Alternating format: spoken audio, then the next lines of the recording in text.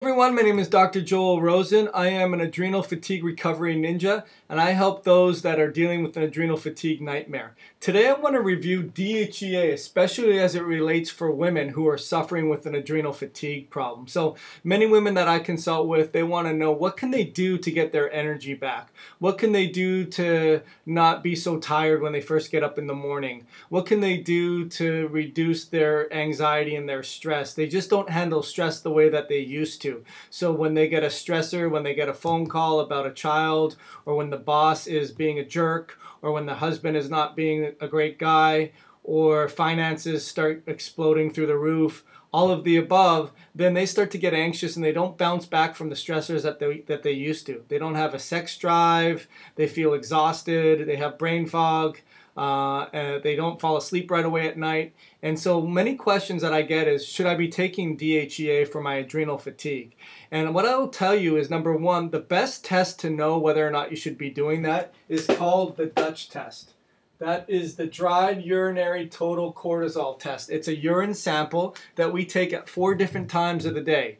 We take it at dinner time, bedtime, when you first wake up, 2 hours later, and if those that need to pee in the middle of the night, we do a 5th sample. And if you want to know about how to do that test, PM me or make sure you make a comment, a like, a share, and I will tell you exactly how to go about getting that test done. But either way, I wanted to talk to you about DHEA. And DHEA is made in response to stress. It's a stress hormone. The way I use it as an analogy is, think of your mutual fund. So you have a regular bank account, which is your cortisol. And when you're dipping into that cortisol over time, or your bank account over time because of all the stressors that you deal with, ultimately your bank account starts to go low. And so what do? You dip into your mutual funds and you start cashing those out. So that's how I want you to think about DHEA. And so we had a particular case that we looked at just recently, and there's 3 things that make up the total DHEA. There's your DHEAS, that's the sulfated version. The more inflammation you have, the more DHEA sulfation you're going to have. There's the ethyl-colonolone, which is an androgen, and there's androsterone. So we really want to know, if you're going to take DHEA, is it going to be a problem? Are you going to get too much androgen? Is it something that's necessary that will actually help you? So we saw that this patient who was in her 40s was at 149. And ideally, she should be between 20 to 150.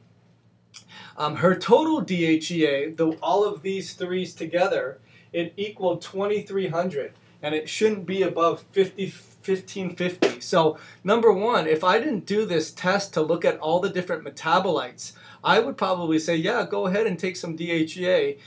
It can really help you. However, she's already really high, so we don't want to have DHEA. In fact, we want to reduce her DHEA. So we're going to want to do something that's going to help with her liver to clear these enzymes. And that's where methylation and genetic weak links may be impacting her. And we're going to want to look at her genetic testing as well.